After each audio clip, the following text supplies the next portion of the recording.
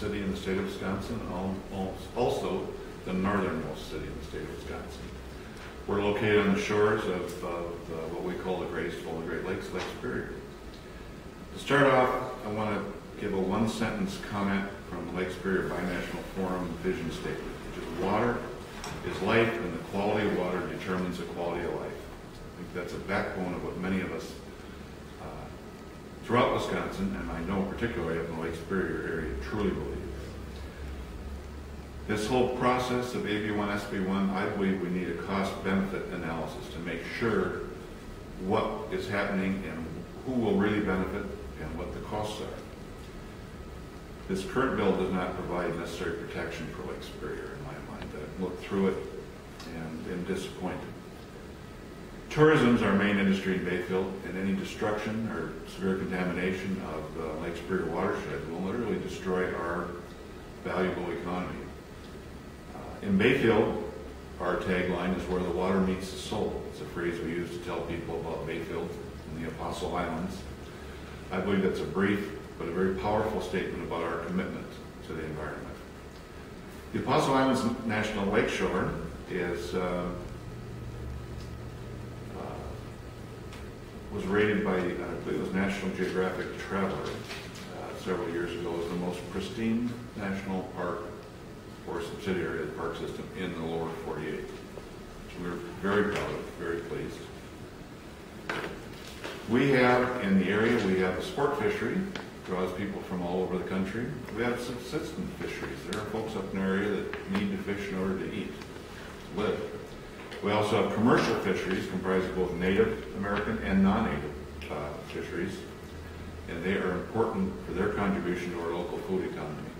Our restaurants all feature fresh fish. Every day that it's possible, they do. We are known for our apple orchards and our small fruit and berry farms. Those farms need clean air and water to survive. AB1, SB1 in its current form is not going to provide that for us.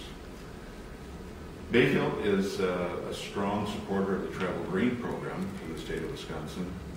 We're a very small community, just several hundred people. We have more travel green businesses in our community, in our business area, than any other area or city in the state of Wisconsin. Our folks get it, they understand it.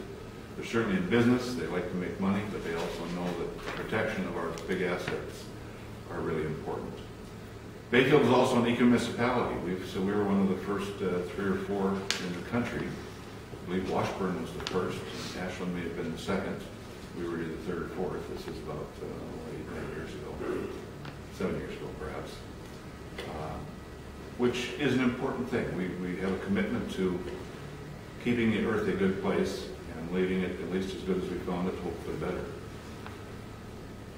I ask that all the senators and representatives who are voting on this AB1, SB1 to ask themselves if their constituents who want their lakes, rivers, and streams to be without environmental protection. I bet if they asked, they would find that their constituents would have tremendous concern. Asking them to please help all the citizens of Wisconsin have a healthy environment.